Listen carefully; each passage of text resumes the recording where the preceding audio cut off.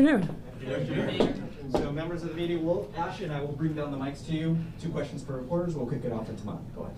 Hi, thanks, Caesar. Hi, Mayor. Hey there, how are you? I guess let's talk about the casino.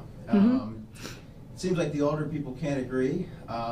What's next in this process, and are you concerned this might become like the ward map fight again? No, I don't think so. Look, the thing that people have to keep in mind is 30 years of futility, right? We started trying to get a casino early during the tenure of Rich Daley.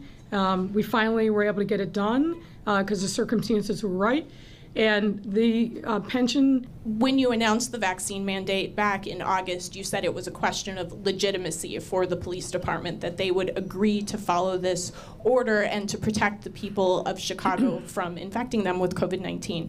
With that number of officers who have received an exemption from the vaccine, what do you say to Chicagoans who are concerned that they might be exposed to somebody who is unvaccinated and potentially transmitting COVID-19?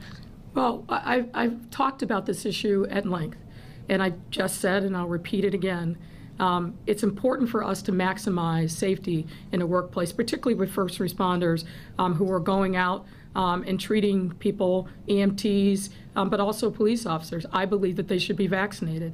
But if they, as the law requires, if they've got a legitimate medical exemption or legitimate religious exemption, they're entitled to that under the law. But the vast majority of our police, fire, and all of our city employees are vaccinated and have complied with the vaccine mandate, and that's important.